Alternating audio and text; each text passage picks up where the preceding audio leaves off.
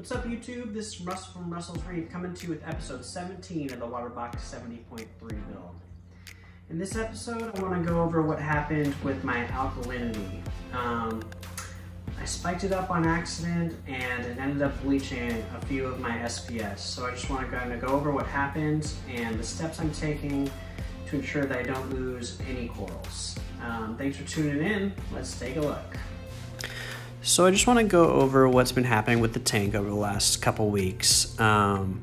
Basically, what has happened is a small bleaching event in my tank. I have bleached out a couple Monty caps and all of my corals look not so great. I mean, a couple of them weren't affected, but any Monties, my Monty caps, my digitata, my setosa, and also a couple of my acros look pretty bad. So what had happened was, as you guys know, I switched over from using calc to using two-part.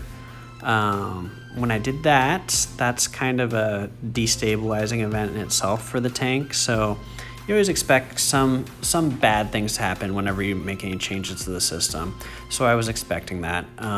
But what happened next was definitely 100% my fault.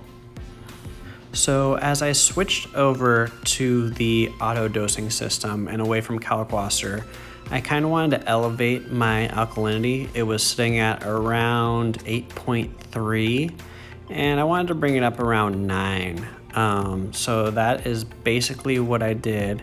I was dosing and it kept rising and rising, not too quickly. It was over about probably a week and a half, and it went to 8, then ended up at 9, and that's when I started having some issues.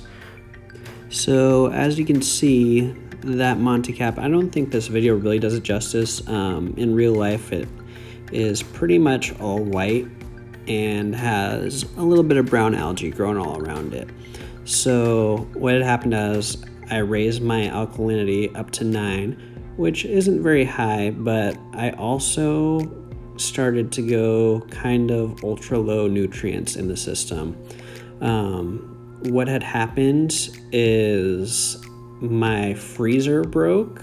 So I ran out of all of my frozen food, all of my mysis, which is generally the only thing I feed.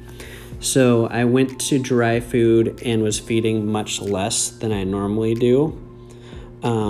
So that kind of nutrient starved the system, and that along with the large raise in alkalinity from staying steady at 8.3 to staying around 9.1 caused a small bleaching event in the system. Like I said, this was totally my fault, and I know exactly what happened. So I know exactly how it happened, I know why it happened, so that's always good whenever you have events in your system to be able to identify why it happened so we can do better next time. So what I did to fix it was, the first thing was to take out the small amount of GFO that I had in the system.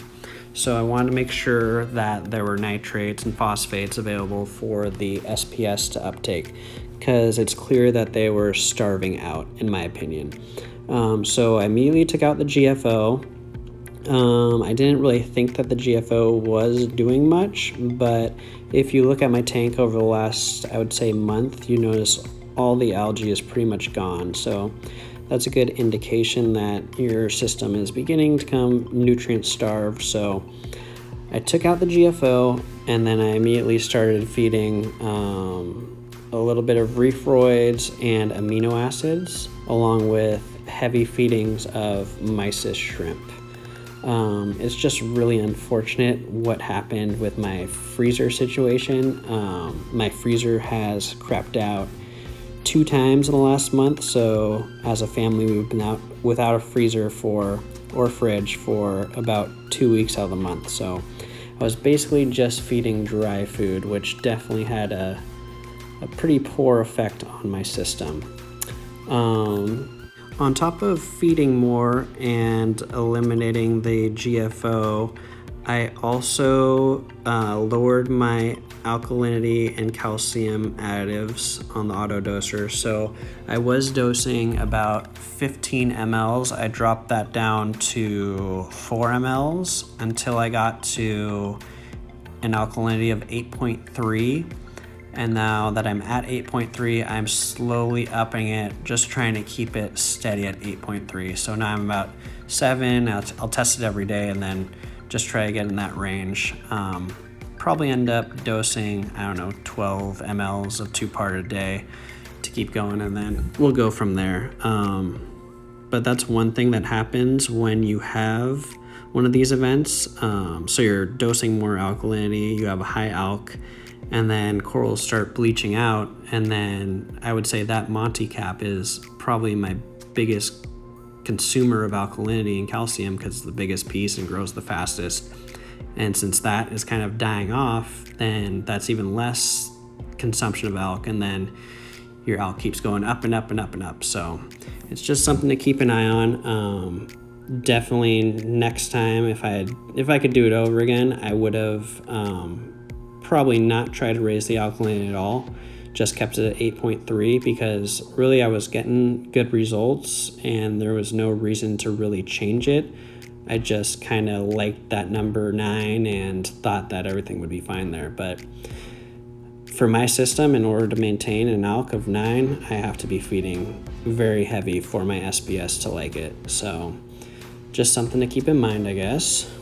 One big positive to take out of this whole situation is when you're keeping a reef tank, it's really important to identify kind of your canary in the coal mine. Just identify those pieces that are affected first by any change in water chemistry. So for me, in my tank, that's definitely been the Montipora caps. So in the future, I know if they start kind of fading out, to look at nutrient levels, look at water chemistry, look at all that, because they'll be the first indication that something is awry in the system. So that's one good thing. Another good thing is I still haven't lost any pieces. I have a feeling that the large Monty cap is going to lose I'll probably lose about half of it, but it won't make a difference. It grows really fast. And then my acroporas, I got a little bit of STN around a couple of the bases and a little bit of burnt tips on a couple, but nothing major. So I'm hoping everything recovers. So that's definitely good news. I think it's pretty amazing that for my system, I've only lost one SPS frag since I've had it, and I added SPS really early. And everything has been living, knock on wood. Nothing is really thriving yet, but everything's keeping its color and encrusting. Nothing's growing super fast, but everything looks good, so can't really complain. So just to wrap it up, I think the major takeaway from this whole issue that I encountered is we need to remember that SPS need food, they need nutrients. Sometimes we forget that because they don't have the active feeding response like other LPS, but they really need food. So in the future, I'm just going to try to keep an eye out on polyp extension and like the feeding response that you do get, just keeping an eye on that. And then just be cognizant of like just knowing that they need food to grow. So if I don't see algae growing in the tank, probably I'm going to have issues with the SPS, and that's exactly what happened. So yeah, I think that's all I got for you guys. Thanks for tuning in. We'll catch you next time.